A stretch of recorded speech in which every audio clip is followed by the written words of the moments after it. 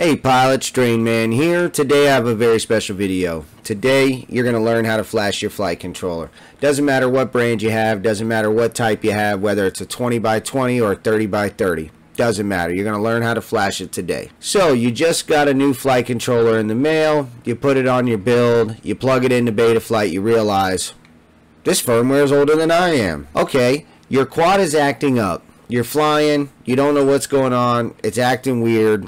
We don't know what the problem is. Let's flash new firmware onto it, get it back up and running properly. Maybe your flight controller is working perfectly fine. There's absolutely nothing wrong with it at all.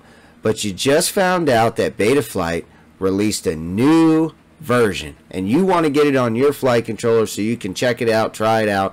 And hey, if they updated the firmware, that means that it's better than it's ever been, and we want it on there. I like new firmware. Do you like new firmware? You guys are not going to want to miss out on this.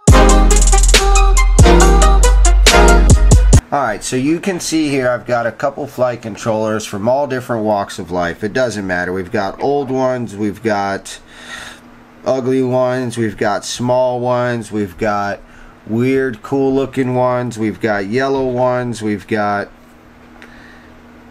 those ones, we've got the brand new latest technology ones. We've got all different walks of life here for flight controllers. I just want to run over with you guys real quick how to find, where are we going to get our boot button, because you need your boot button in order to do this. Alright, so on this one right here, you'll see if I flip it over right here, I have a boot button. Do you see it? So you're going to use this boot button, and in order to do that you're going to hold the button and then you're going to plug in your USB to the computer. Another example is going to be this DYS board.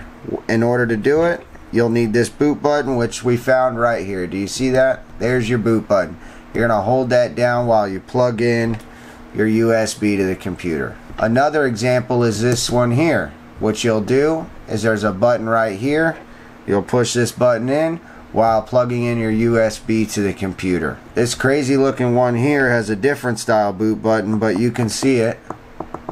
You can probably even hear it. That one's right there. What you'll do is you'll hold that down and then plug the USB into the computer. As you can see, if you guys haven't learned already, you can find it. There's your boot button right there. So you'll hold this down while plugging this into the computer. Your next one up, we got a little tiny guy here. So with this one you have a couple different options, and this might be like some other flight controllers. You might have one like this and you're saying, hey DrainMan, I've checked my entire flight controller and I cannot find a boot button. Well, what you can find is you'll find where it'll actually say the words boot. Right here where it says boot, that lets you know that these two right here are the boot pads. So you have two options here. Option one is you take a bead of solder and you solder it across. You bridge it. So what you're doing is you're making continuity from here to here by filling it with solder. Option two is you take a pair of all metal tweezers just like this and you touch both pads like this. And now you're shorting those pads out because the power is running through these tweezers, bridging the both things. And that's exactly how a button works. Just like on this one that has a button, you've got two pads there, and when you press down this button you're creating continuity between the two of them. So without a button you just do it manually. You can use a bead of solder, you can even solder a little piece of wire or use something like this. You can lay it across just like this. It doesn't really matter. You just need to bridge these two pads. And the last but not least example that I'm going to give you is this brand new fancy schmancy flight controller right here. And you can see that in 2019, brand new production, latest firmware, latest features, latest everything. You've already found it. It says boot right there, and there's your button. You're going to hold that button in while you plug in your USB. So you can see here we've taken all different types, shapes, sizes, colors, all different ages of flight controllers, and I showed you how you can find the boot button, which is what you're going to need to get your flight controller into bootloader mode. The bootloader is where you get back into the beginning of the operating system. It's just like BIOS for your computer. And if you don't have a boot button, I showed you on the example like this little guy here how you can bridge the pad a little bit. The only other scenario would be if your boot button isn't working. And if your boot button isn't working, I'm going to show you how to get around that too. Okay pilots, so go ahead and get open Betaflight and first thing to take note of is my configurator. The configurator that I have is 10.5.1. If you have a different version, that is okay, but it might look a little bit different. You'll see a big glaring update firmware up here, and it's just not that easy, so ignore that. If you have this configurator and you have that there, that's great.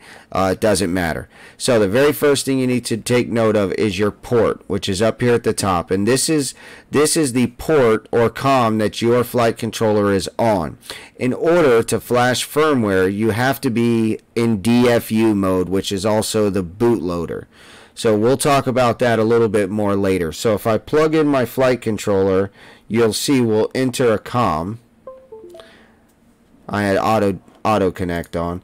So you'll see I'm on COM 3. COM 3 means that I am on a good serial and I can log in and connect to the flight controller and do whatever it is that I need to do. But I am not in bootloader. So if you are on this page here and you are not in bootloader, that's going to be the very first step, and that's what I showed you guys on how to hold the boot button and enter DFU mode.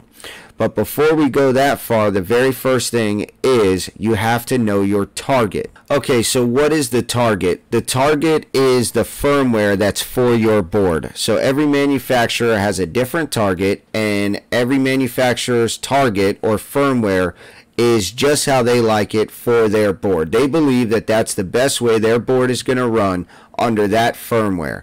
Betaflight is in the works of making a unified firmware or a unified target, and what that'll do is that will allow multiple interfaces to all work under one target. So if you had an F4, everybody can fall under that, or if your board was an F7, everybody could work under that, or at least if you had a similar, MCU, then you would be able to do it. But in any which way, that's not where we're at yet. So right now, you got to figure out your target. You're not going to be able to flash without your target, and if you do flash without knowing your target and you put on the wrong target, everything is going to act funky and weird, and you're not going to know why, and then you're going to have tons of problems, and Betaflight and flying drones is just going to be an unpleasant experience. Let's go ahead and find your target. One of the ways, if you have the newer configurator like I do, you can hit connect, and you'll see up in the top left right here, it'll say target.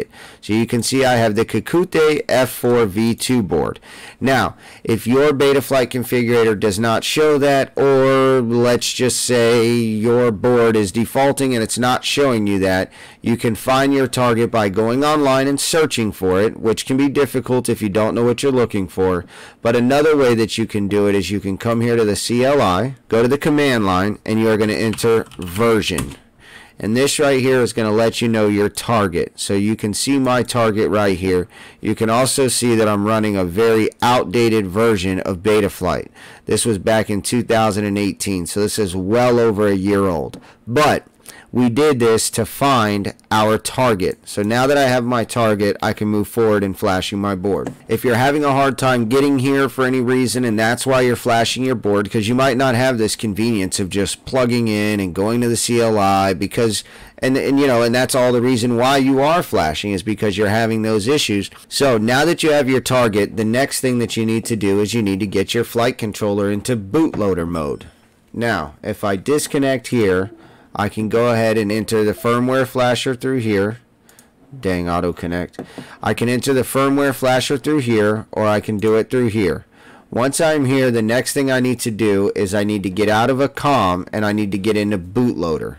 So I will hold down this button while plugging in my USB. You can see that I have not entered bootloader or a COM. Your flight controller is not allowing you to get into DFU mode. Your next option, if you have access to your CLI, is you come in here to your CLI, and then you'll come down to the command line and you'll hit BL and press enter. Now you can see that I'm also having trouble this way. I'm not able to get in. So the first thing I've tried is holding the boot button and plugging in at the same time. That should take me into DFU mode. As you can see, that did not work. Plan B, you know, the next level, and what we would try would be to go to the CLI, just like I showed you, and enter BL. If that is not working, now you're running short on options. So the very next thing you will do, I already have this, but you may not, so I'm going to walk you through it real quick. You're going to go to this link, I'll have it down in the video description, and you're going to click on impulserc driver fixer, and then it's going to download. Here it is. Alright, this is what it should look like. You now have it. Okay, so you are going to open this up, and it is now searching for the flight controller. So what you'll do is go ahead and plug in your flight controller, and it's going to find it, and it's going to put it into bootloader mode for you. It should install the Dfu driver, because the reason you couldn't enter Dfu mode is because you didn't have the correct driver. The driver has now been fixed. I should be able to get into bootloader mode. Alright, so after it fixed my driver, I unplugged my flight controller. I then held down my boot button and I plugged it in, and as you can see, I entered DFU mode with no problem at all. So now you should be right here where I'm at now in DFU mode. So now that you're here, you're going to go to update firmware. The very first thing you need to do is pick your target. So it's up to you whether you want to show the unstable releases or not. Now what that means is that Betaflight and the other firmware providers and creators are constantly making new firmware and making changes and fixing bugs and all kinds of stuff like that. So it is up to you whether you want to use a stable or an unstable version. I go unstable because I know that the newest, hottest stuff is always awesome, even if it does have a couple new bugs, and usually it's better than the one before it anyways. But that is up to you. Do not take my advice on that. So I'm going to come here to the target selection, and I'm going to go to my target. So for this board, we found that it was a Kakute, and as you can see here, there's F4, F4V2, F7, So there's tons of options here, so it's easy to screw this up. But we wrote down our target for this board, and we found that it was an F4V2. I'm now going to click that. I am going to come here, and I am going to select the version that I want. So if I want it to stay stable, I can click this and then go to the most stable version, which is 4.0.4, or I can show the unstables, and this is still the most stable version. So that's also something you can do to check if you'd like, is do it like that. So I'm going to go ahead and click this. So now you do need to erase your entire board. So if there are settings or peripherals or anything on this board you're unsure of, I would go ahead and get that now. If you're unsure of the protocol that your ESCs are going to use, if you're unsure of your gyro time, your loop speed, anything like that, anything you don't know, go write it down, or you can go to the CLI and get it out of there, copy and paste it, and then put it back on after. But in order to do this flash, I recommend, and Betaflight recommends, that you do a full chip erase. That'll be this right here. Make sure it's indicated. Do not touch the baud rate. And then you're going to load the firmware online. You will need Wi-Fi in order to do that, so make sure you have loaded the firmware online. If not, you can preload it, store it to your computer, and then click load firmware from local. But just make sure you have Wi-Fi. Alright, so here you go. Now the loaded firmware is online, it's ready to go, and all we got to do is pull the trigger. And now you can see that it's flashing, and then it's going to well, first it's erasing, then it's going to flash and do all the stuff it's going to do. It did successfully flash, and another good way to know that is it exited DFU or bootloader mode all by itself, and it put me back into a serial port. So now I can go ahead and press connect, and you'll see right here I'm running the latest firmware of Betaflight. I am no longer running that old 3 point whatever I had. It was extremely old. So let's go ahead and get into the CLI, and then we can check our version again, and look at that. That is the date that this firmware was released, and that is the firmware that we have on it. So our board is flashed with the newest firmware. It's locked and loaded, ready to go. I hope that this was helpful for you guys, that it taught you guys everything you need to know in order to flash your board. I know that there are videos out there on how to flash firmware. It doesn't show you when you hit a couple roadblocks what you got to do to get that working. So I hope that I was able to fix that for you. And like always, you can go ahead and use the comments as a thread to help other guys out. Or if you have questions, drop them down there. If you haven't already subscribed, go ahead and do that. And I'll see you guys on the next one.